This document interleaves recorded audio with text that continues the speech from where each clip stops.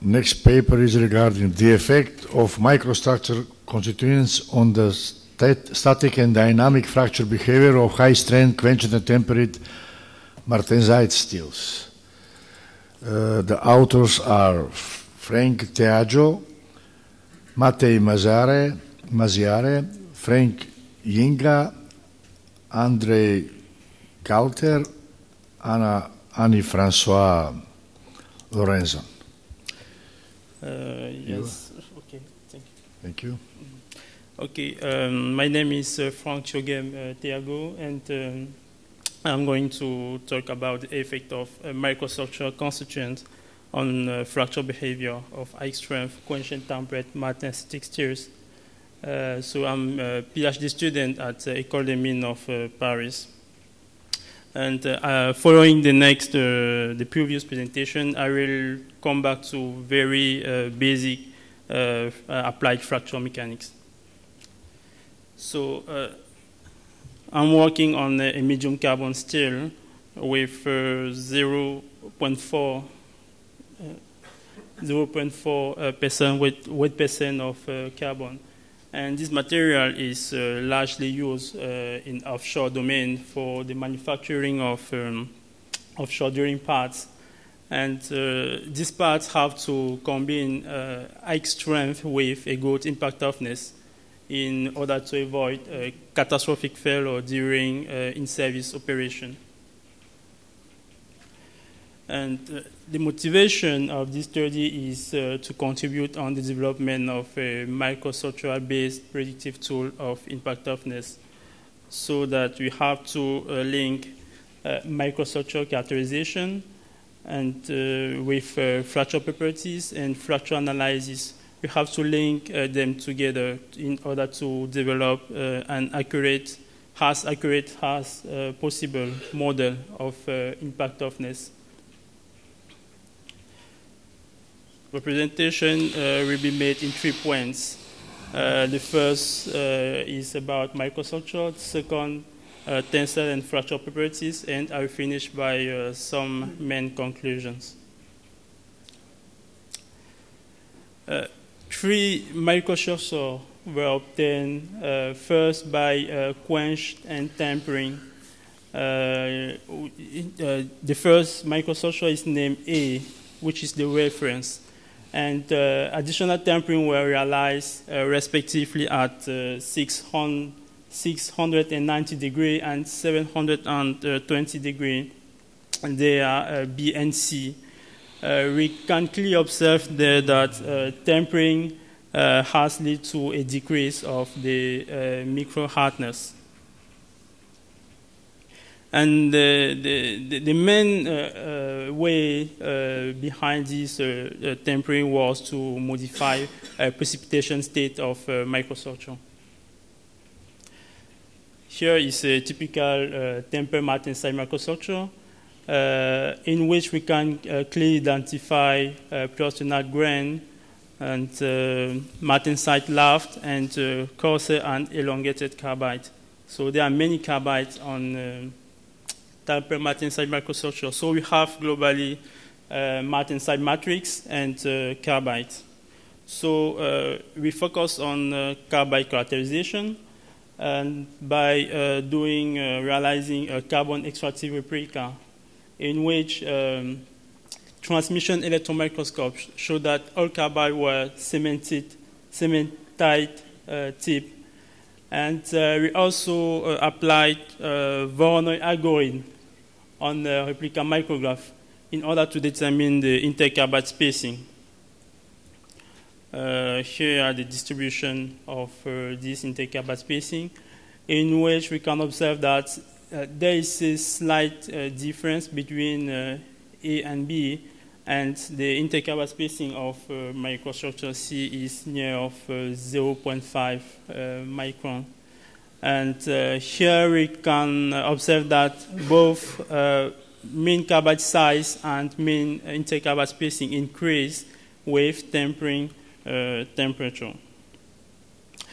Next to that, we have analyzed martensite matrix by electron back scattering diffraction. Here are image pole figures, and here are kernel average misorientations.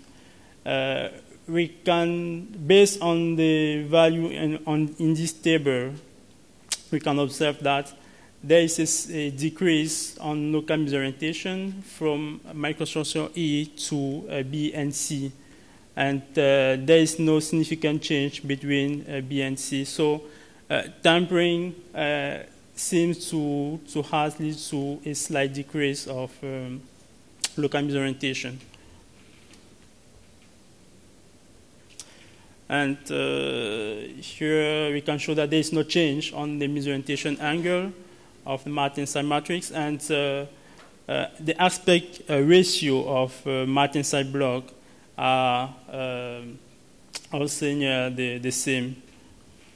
So to summarize in this first part, you may now know that we are talking about three microstructures: A, which is the reference; B and C, which have been obtained by realizing tampering on the reference microstructure. Second point is that tampering has led to a changing on precipitation state. That is what we were expecting. And by changing the size and the intercarbide spacing.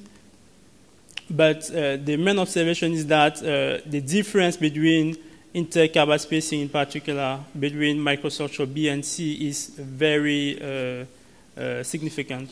And there are also a slight decrease of local misorientation. Now I'll talk about tensile and fracture properties. First of all, tensile tests were realized based on the ISO standard at room temperature, and 3 specimens were broken by microstructure. We can show that there is a significant decrease on strength, and B and C, the difference on microstructure B and C is not so significant. So we wanted to explain this difference in terms of the effect of tampering, and we show that there is a significant decrease here, and fracture elongation slightly increased with tampering. We also realized instrumented chap impact tests based on ISO standards also. And 3 specimens were broken by microstructure. Tests were realized at room temperature. Instrumented Chappie impact tests allow analysis of the crack in terms of propagation area and initiation and propagation.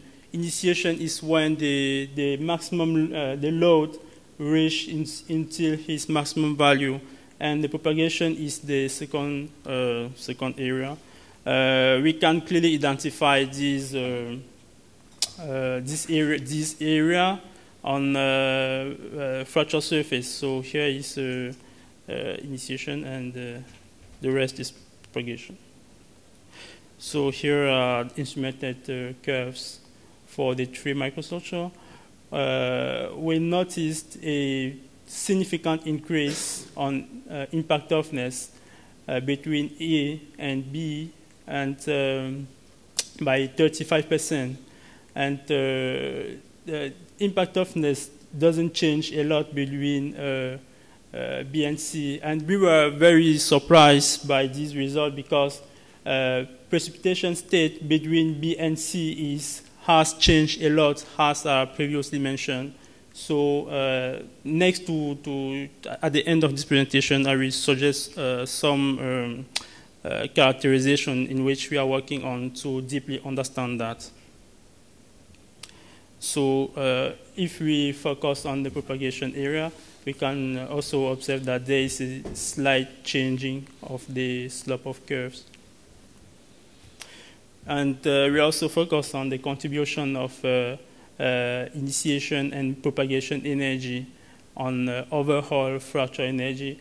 And globally, we can observe that for A, B, and C, propagation energy contributes more more than 50% of the fracture energy. So if perhaps we can suggest that if you want to increase fracture energy, it could be interesting to analyze, to deeply understand how microstructure how microstructural parameters affect propagation energy. So here are fracture analysis. At macroscopic scale, there is no difference. But when we observe at higher magnification, they are the fracture surface of the tree. They are fracture surface, sorry, for the tree microstructure.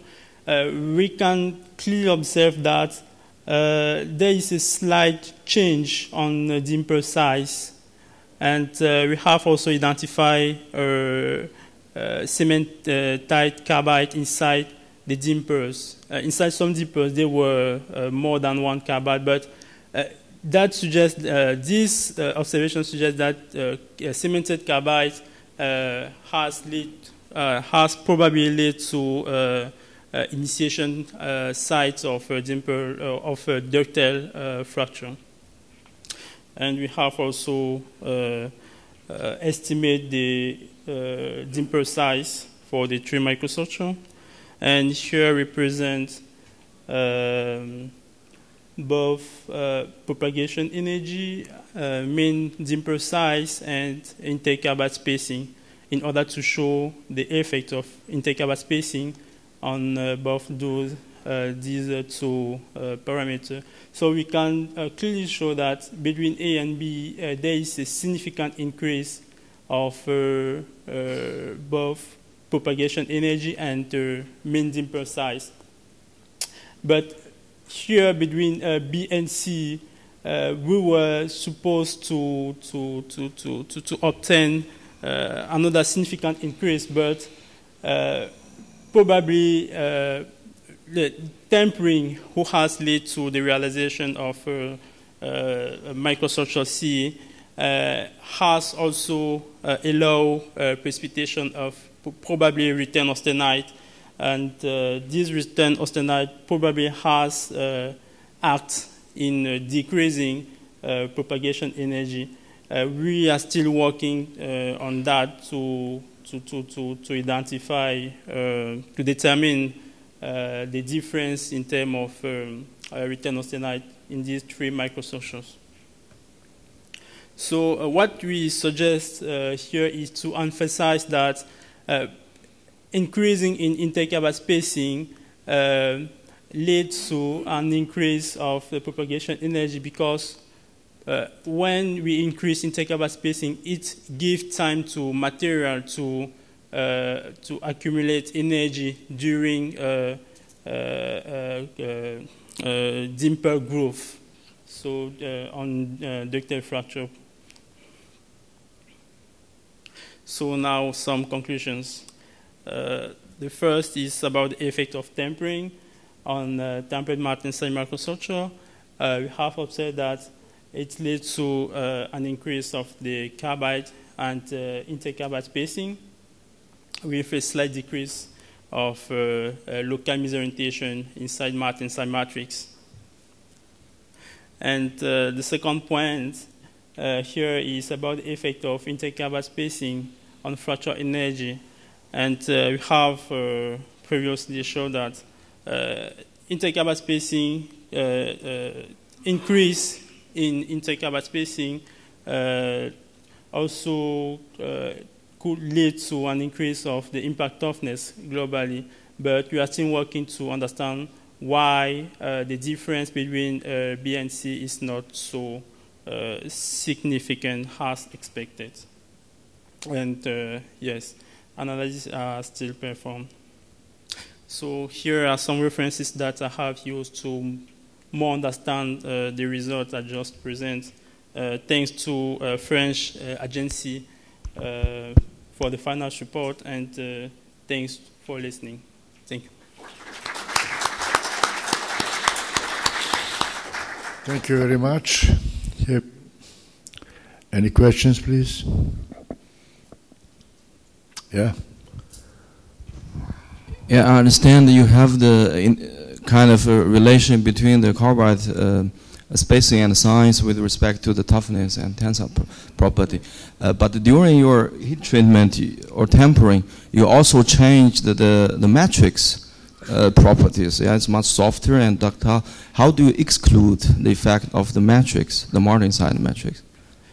Here we are working on the effect of microstructure constituent on the impact toughness. So of course, when we increase, when we change the tempering temperature, we change also matrix. But as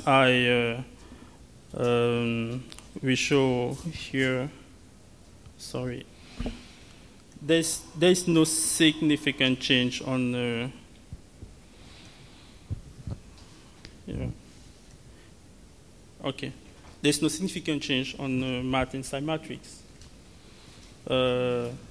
Misorientation angle of Martin-side matrix are near the same for the 3 microstructure, and Martin-side block aspect ratio doesn't also change a lot. So, yes.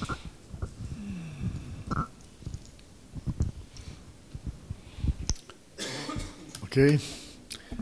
Thank you very much. If you have any questions, it will be at the end of the session.